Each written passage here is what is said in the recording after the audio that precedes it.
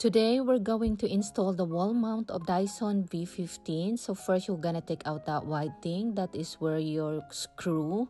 And then here is the manual. So all you have to do is just make a measurement from the bottom going to the top for 120 cm. There you go.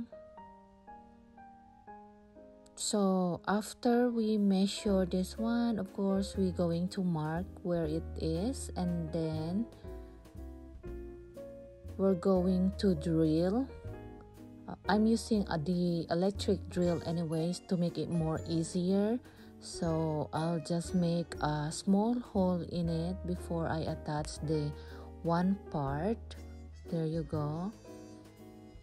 And then I'm gonna use a hammer to make it goes all the way in.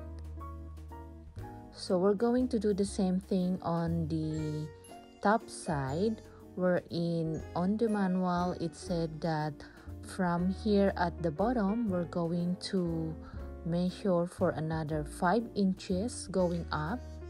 After we mark it, we're going to measure the side too, so make sure everything is balanced. So we're just going to adjust the mark that we did.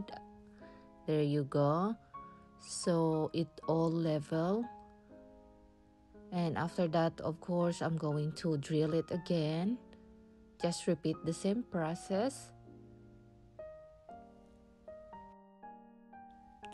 Now that we are done, we're going to attach the first part of the wall mount. There you go. So basically, I'm not using the drill here. I'm using the screw. There you go. So I'm not gonna tighten it up for now. So we need to put the other one on the top, and then once all okay, then that's the time we're going to tighten it up. There you go.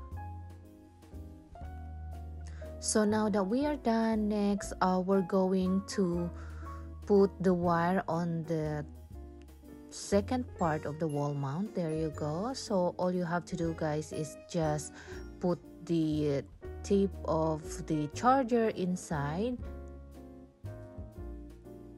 So what we have to do is at the end of the charger, this one, you have to put it inside. So as you can see that hole, so you put it in. There you go. You put it inside here. So that is what it looks. See?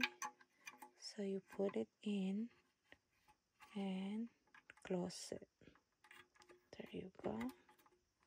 And you hear that click. There you go. That means it's locked. So that would be in the front, and here is in the back.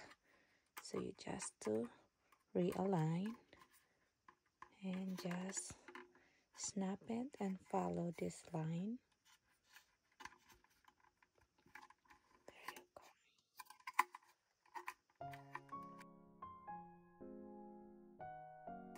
Here you have it. Now everything's ready, as you can see. So this should go inside this one. You can see that one. This. There you go. You have to just snag it in.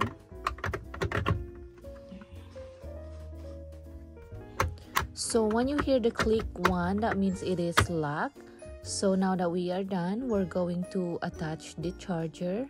So now that we are done, I'm going to attach some of the accessories here at the bottom part, and then I'm going to put our Dyson on top.